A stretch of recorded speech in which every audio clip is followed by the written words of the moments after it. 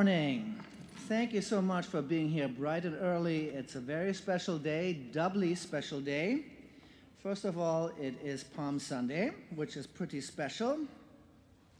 And second of all, today's organ prelude concert and service are part of the venerable LA Bach Festival we are presenting in partnership with Musica Angelica. This festival has a long tradition in Los Angeles, and we are thrilled to be part of reviving it at this time. In my prelude concert, I'm going to emphasize the relationship of Johann Sebastian Bach and Felix Mendelssohn, and also include Felix's sister, Fanny. Mendelssohn greatly admired and was influenced by Bach's music. He famously helped revive Bach's music by programming the St. Matthew Passion in Leipzig, Germany in 1829, and again in 1841, more than a century after it was first performed there in 1727. Serendipitously, we're going to hear that very piece in this very room this afternoon at 3 p.m., presented by Musica Angelica with its maestro Martin Hasselböck, whom I met in 1998 in Capri, Italy. That's a story for another day. Maestro Martin told us yesterday that he considers First Congregational Church the perfect venue in Los Angeles to perform this great work and to perform Bach in general, and we agree. I'm going to start my organ program with the first of Felix Mendelssohn's 3 preludes and fugues, Opus 37, in C minor. Then I'm going to play an organ arrangement of a secular choral piece by Fanny Mendelssohn, Hörst du nicht die Bäume rauschen? Can't you hear the trees rush? Which is the first of her 6 Gartenlieder, or garden songs, Opus 3. This is a nice tie-in with our growing Community Gardens program. Then I'm gonna play, and this, my notes don't say that. I left out the one piece that is probably one of the most famous organ pieces overall, Bach's Passacaglia in C minor. It's actually a Passacaglia and fugue. The way a lot of Passacaglia works is they have a theme in triple meter. It's gonna be introduced in the pedals by the feet first, and then gonna be repeated over and over with the parts in the hands changing. At some point, the theme wanders into the hands, and then Bach concludes it with a great fugue, one of the great classics in the repertoire, Passacaglia in C minor. And at the end of my organ program, I'm going to play one of my mashups that I'm famous or infamous for, When Felix Met J.S. Presumably, this happened in heaven, since Felix was born 69 years after Johann Sebastian merged with the universe or multiverse. In the mashup, I'm going to weave in and out of Happy and Blessed Are They from Mendelssohn's St. Paul Oratorio and Bach's Prelude in C minor from Das Wohltemperierte Klavier. If you would like to hear the great organs of First Church online, please visit the church's and my personal social media channels, including YouTube, Facebook, Instagram, and TikTok. Enjoy it while it's still there. We continuously put out new content. If you would like to support upkeep, improvements, concerts, and recordings featuring the great organs, please go to fccla.org/give and select organ from the pull-down menu. You may also talk to Reverend Chad or myself personally.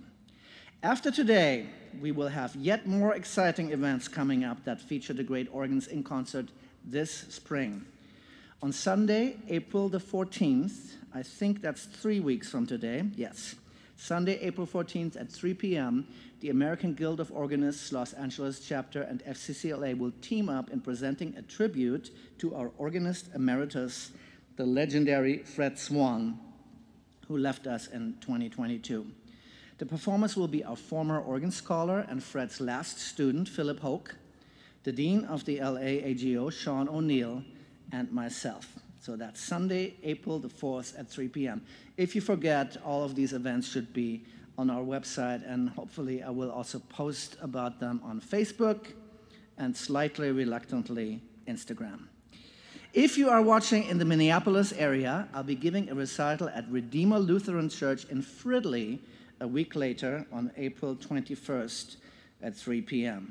That's in the Minneapolis area, April 21st.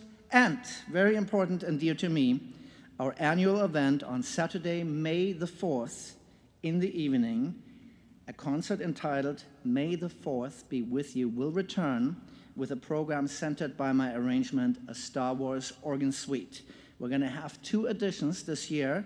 My UCLA colleague, Grammy winner Gloria Chang, will participate by performing selections from John Williams' concert music, Conversations on piano, and we will also be joined by the Sonora Chorus on Duel of the Fates.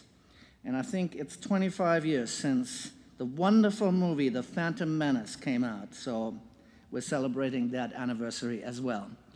This is offered without an admission charge, but donations towards the great organs are greatly appreciated, once again, through fccla.org/give or by talking to Reverend Chad or any of our other staff, including myself personally. You are invited to all of our events. Quick reminder, this afternoon at 3 p.m., Musica Angelica with Maestro Martin Hasselberg are going to present the amazing Bach's St. Matthew Passion right here in historical performance practice with historical instruments. Not to be missed, so afterwards, go have coffee and donuts here, then grab some lunch or go for a walk and come back at 3 p.m. Thank you for being with us today.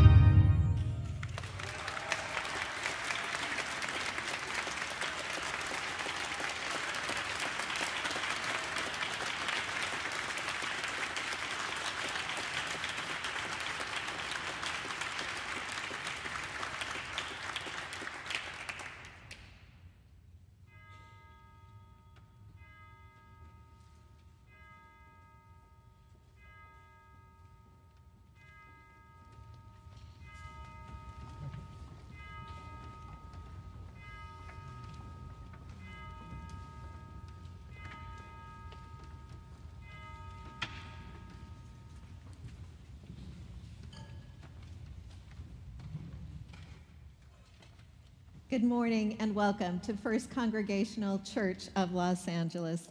In this sacred time, we are free to be who we are, to love who we love, and to explore our spirituality surrounded by the beauty of this cathedral and the beauty of all of us who have gathered on this day from both near and far. This morning, we continue our celebration of music that began yesterday with the Bach Festival, a wonderful gift from our partners, Musica Angelica. We welcome members of their orchestra to our service today as they join our cathedral choir and laude.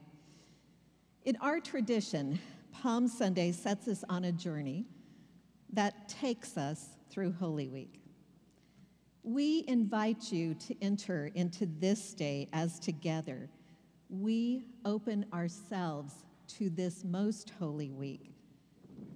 And we open our minds, our hearts, our bodies, and our spirits, which will be intertwined with the story of our tradition in the days to come. It is a story which welcomes every single one of us. Whether we have a little faith, a lot of faith, absolutely no faith, or if we are of another faith. Listen now to this reading from the Gospel of Mark, chapter 11, the Palm Parade. Jesus had sent 2 of his disciples to go into the village and find there a colt that has never been ridden. Untie it and bring it. Jesus instructed them to say, if anyone says to you, why are you doing this? Just say, the promised one needs it, and we'll send it back immediately. They went away and found a colt tied near a door outside in the street. As they were untying it, some of the bystanders said to them, why are you untying the colt? They replied with the answer Jesus had given. The promised one needs it, they said. Then they brought the colt to Jesus and threw their cloaks on it, and Jesus sat on it. Many people spread their cloaks on the road, and others spread leafy branches they had cut in the fields. Those who needed answers, those who had come looking for peace, began shouting, Hosanna! Blessed is the one who comes in the name of our God. Blessed is the coming kingdom of our ancestor David. Hosanna in the highest heaven. Please stand in body or in spirit for our Palm Sunday processional.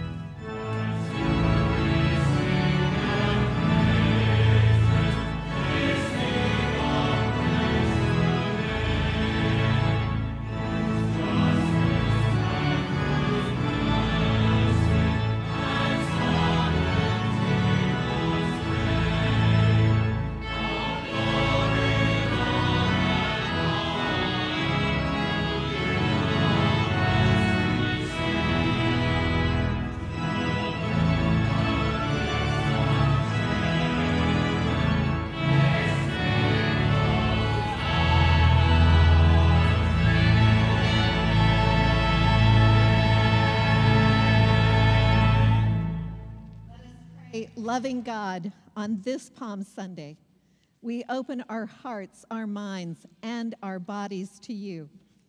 Through this season of Lent, we have invited you into our innermost being as we have worked to journey together toward understanding the love you have for us and the love that resides deep within each one of us. This morning, we ask that you will strengthen us as we continue on this journey. Help us to not only see the path of love, but help us to walk this path with you as we enter this most holy week. We pray this in the name of the one who showed us the way. Amen and amen.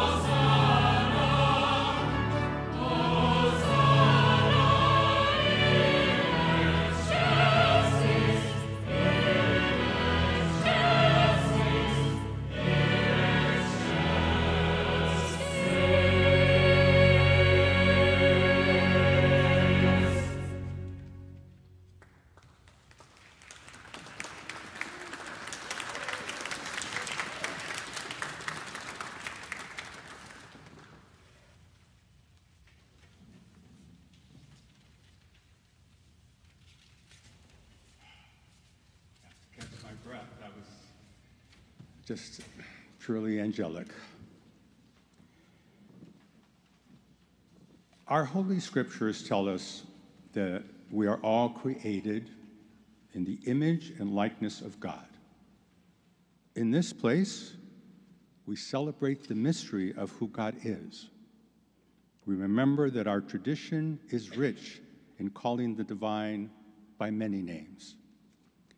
Because of this mystery, we invite you to pray the Lord's Prayer in your own tradition and your own language. In this way, we celebrate the interconnectedness of our lives, whether you come from near or from far. Let us now pray together as Jesus taught us. Our God, who art in heaven, hallowed be thy name. Thy kingdom come, thy will be done, on earth as it is in heaven. Give us this day our daily bread, and forgive our debts as we forgive our debtors. And lead us not into temptation, but deliver us from evil. For thine is the kingdom, and the power, and the glory. Amen.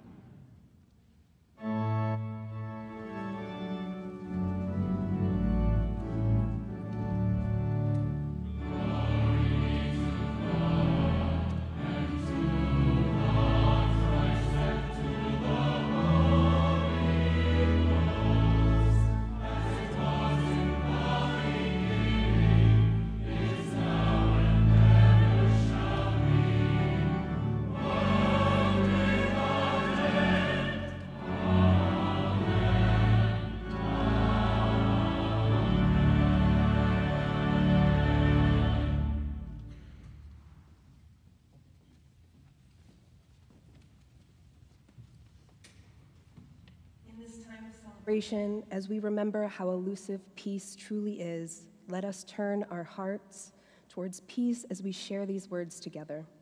We are invited this morning to open our hearts to the healing light of God's encircling presence. We are invited this morning to open our eyes to the opportunities this day has to offer. We ask that we will be surprised with small joys and pieces of beauty scattered through the hours. We ask that the beautiful presence of God will help us this day to taste the joy that peace with God and with each other can bring. This morning, may the heart of peace and love be with you. And also with you. You are invited to share this ancient greeting with a bow.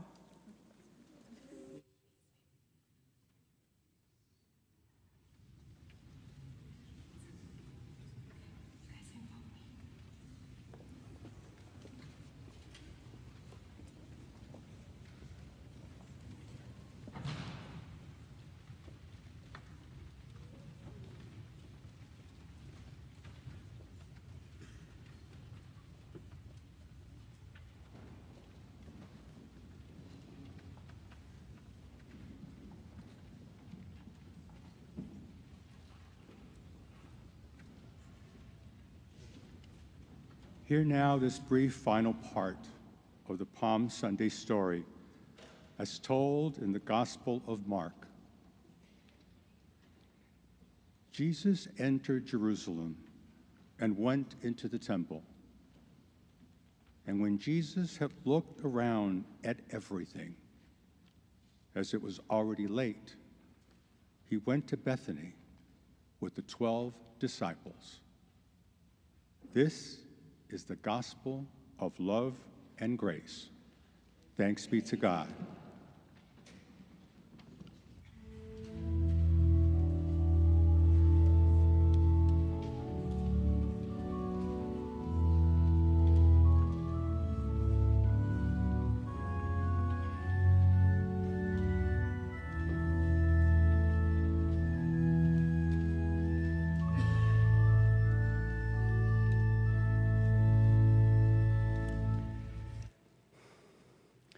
What does love feel like in private?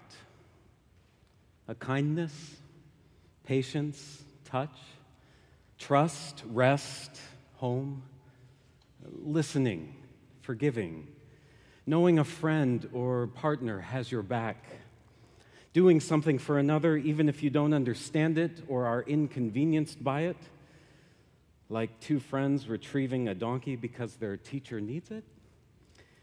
Cornel West said, tenderness is what love feels like in private. What then does love feel like or look like in public? Waving someone in a long, slow line of traffic. Community, a place to belong. An invitation to a party, sharing food.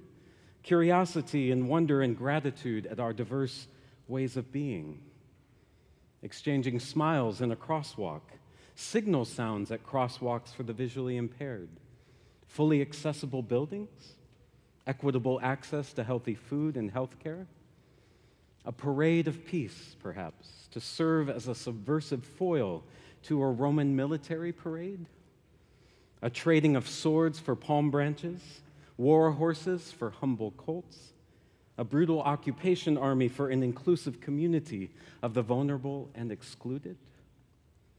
Cornel West said, "Justice is what love looks like in public. Social justice, restorative, reconciling justice, without whose presence we cannot know peace." Jesus arrives in Jerusalem singing a new song, singing of the seamless connection of love and justice across the personal and public. And yet, for the 200,000 or so Jewish pilgrims in Jerusalem there to celebrate the Passover, their liberation from slavery in Egypt so many centuries before, there is something familiar in Jesus' new song. An old prophecy from the book of Zechariah comes to life before them when the long-awaited one would arrive riding on a donkey, announcing peace to the nations. "Hosanna, save us! This is the moment," the people sing in reply. "Make freedom from Rome, that new age of true peace, a reality." Johann Sebastian Bach loved inserting old, well-known hymn tunes into new musical works, like he does in the motet that we'll soon hear. A signal, perhaps, to the listener: pay attention, don't miss the heart of it. Singet dem Herrn was a funeral piece, a reflection on our mortality. And yet amid this musical procession comes something familiar, a well-known chorale at the time, whose words bear a beautiful reminder that though this earthly life may be fleeting, divine compassion flows to us ceaselessly each moment. Divine love parades on the daily through our hearts and veins and breath. Yet life's reality, full as it is of dashed hopes and expectations, makes us skeptical of the truth of such lovely claims. For many, that first Palm Sunday, the disappointment probably began at the end of the procession that evening. As Mark reports, Jesus, looking around and seeing it was late, retreats to Bethany. Some revolution. But it was.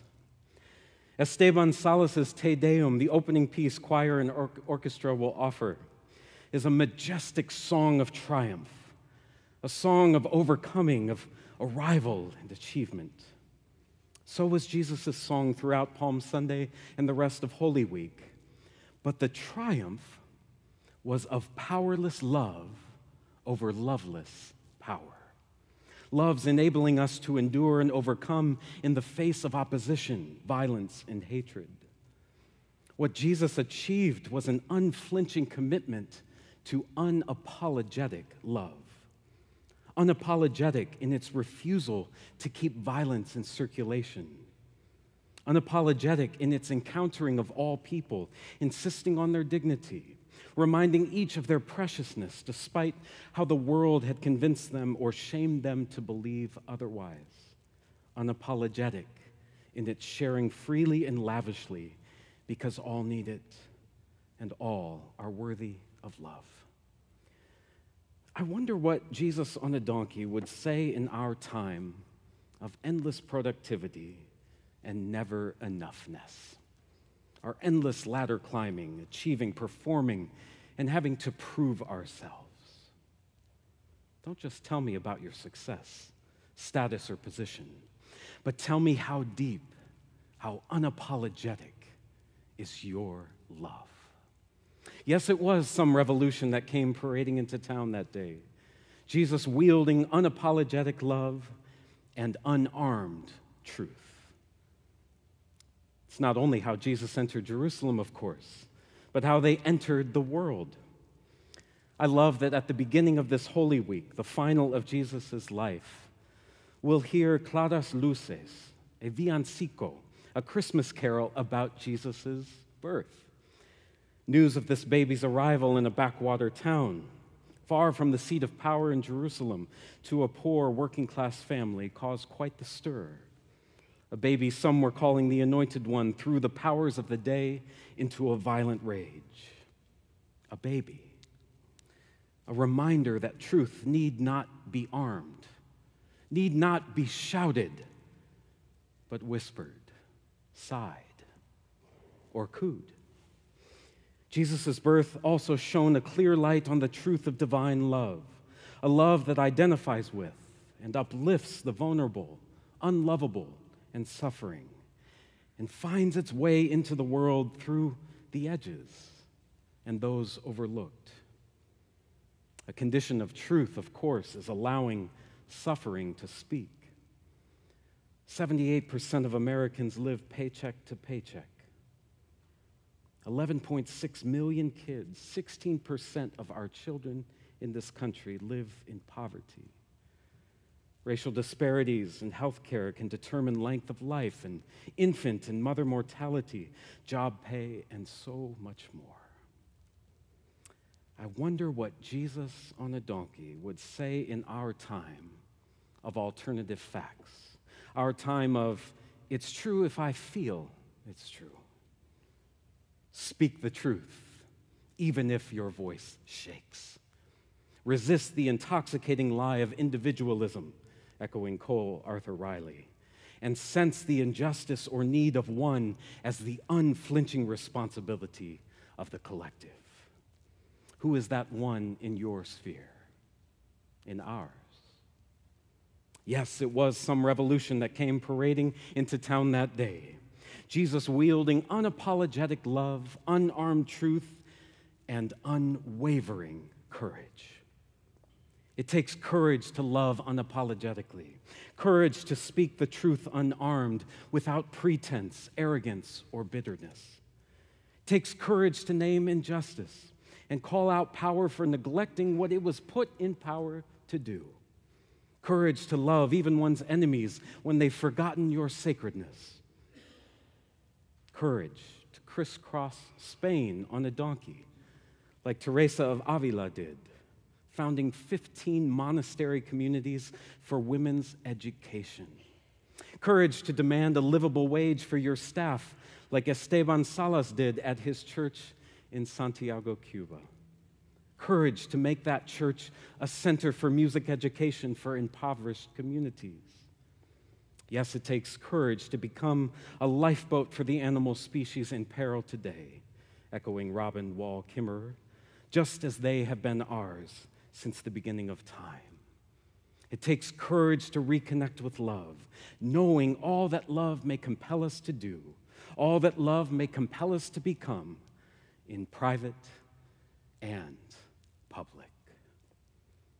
Unapologetic love, unarmed truth, unwavering courage. How will we carry these into this Holy Week? What shape will our parade take with love as the Grand Marshal?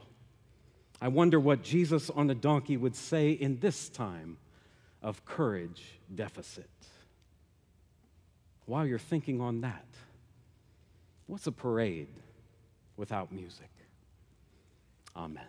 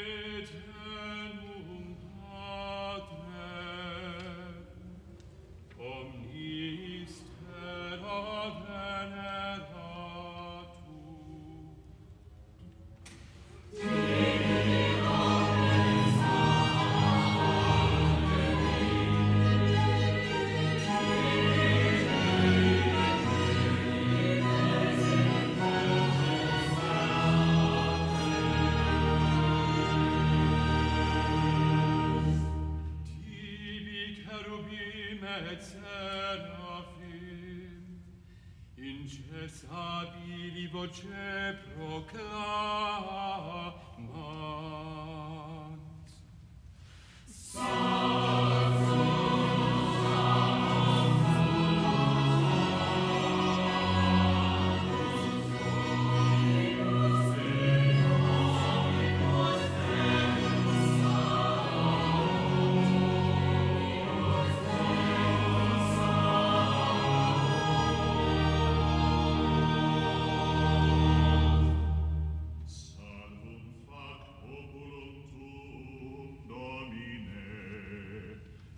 Benedicere hereditati Tuae.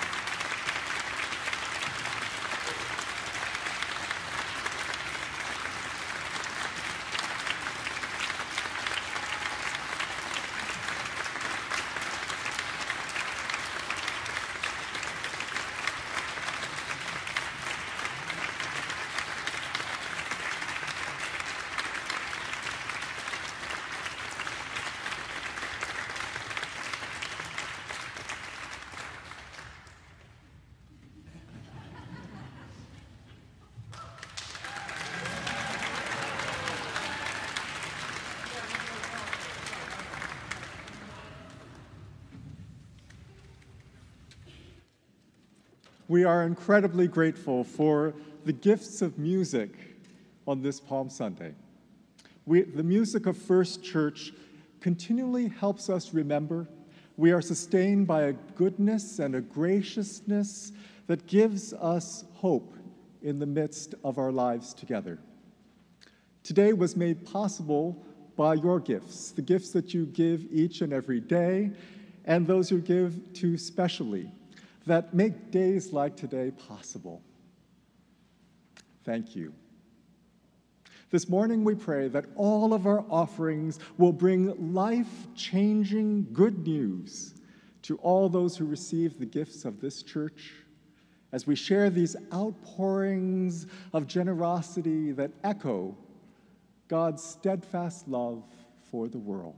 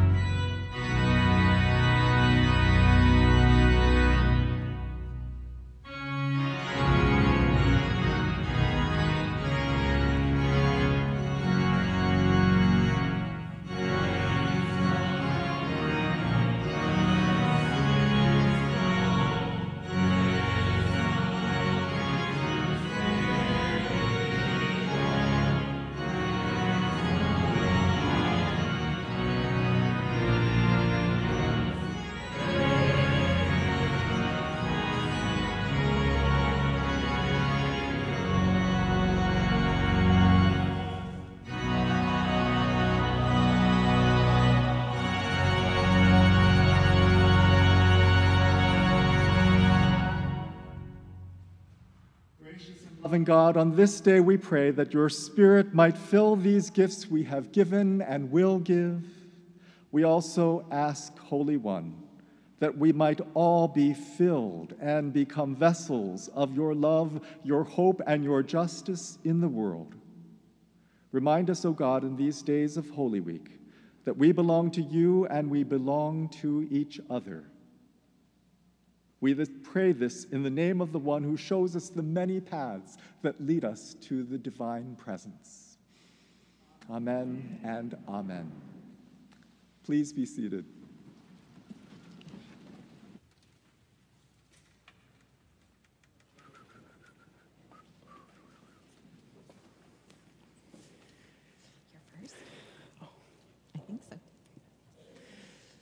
The Bach Festival this weekend concludes here in the sanctuary at 3 p.m. this afternoon as Musica Angelica presents Bach's St. Matthew Passion. We hope you will be here for that exciting conclusion of a beautiful and stunning weekend. And as Holy Week goes on before us, we invite you to join us on Thursday evening in Shadow Chapel for a Holy Thursday supper and shared communion. It begins at 6:30, and we invite you and ask you to please RSVP for this. It will be a lovely dinner of soup and bread and time to share the communion elements together. And as always, if you have little faith, lot of faith, no faith, or you are of another faith, this is an invitation for you to come and experience this tradition with us. And the following day, on Good Friday, we'll have an experiential Stations of the Cross from 12 to 8 p.m., also in Chateau Chapel. And the Labyrinth will be available in the Mayflower Courtyard beginning Thursday. It will be open during the day, so we invite you to come at any time and to walk the Labyrinth. It has played such an important part this year in our Lenten journey. If you haven't had a chance to walk a Labyrinth anywhere, we certainly invite you to come on Thursday or on Friday. And finally, we'll celebrate Easter Sunday here in the sanctuary next week with a reception following. The organ prelude concert begins at 10:30, followed by our service at 11. We enjoyed these beautiful palms today that decorated our chancel and our cathedral. We invite you to help us as we change these flowers and as we prepare for Easter Sunday. If you would like to make a dedication in honor or in memory of someone important in your life, we would love to have you be part of that. You can see Obi at the table in the coffee hour today, and he will help you know how to do that and to take your dedication, which will be printed in the Easter Sunday program next week. And finally, you all are invited today to coffee hour following the service in Mayflower Courtyard to your left. And also our collaboratives, our lay-led teams of community, spirituality, and justice will meet downstairs in Barnum Room, and lunch will be provided.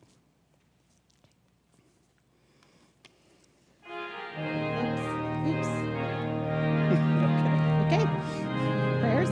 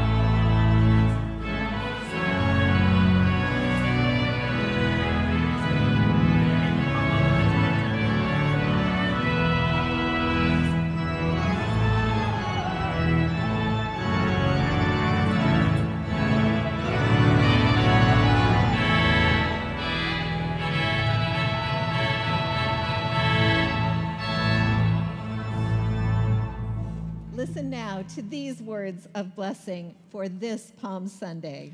Let love now be present in every corner of your life, in every room you enter, every street you walk. Let love be beside you, around you, within you, as you face what your life has to offer. Remember that in your best times, it was love that brought you the joy you have known. And in your worst times, it was love that sustained your hope against all odds. Rely on this love. Draw deeply from its wells of strength. Be filled with its possibilities. Even if you imagine it to be only a spark amidst the shadows, its light will never leave you. Let love be present now and in all the days to come, as you discover who you truly are. Would you please be seated for the postlude?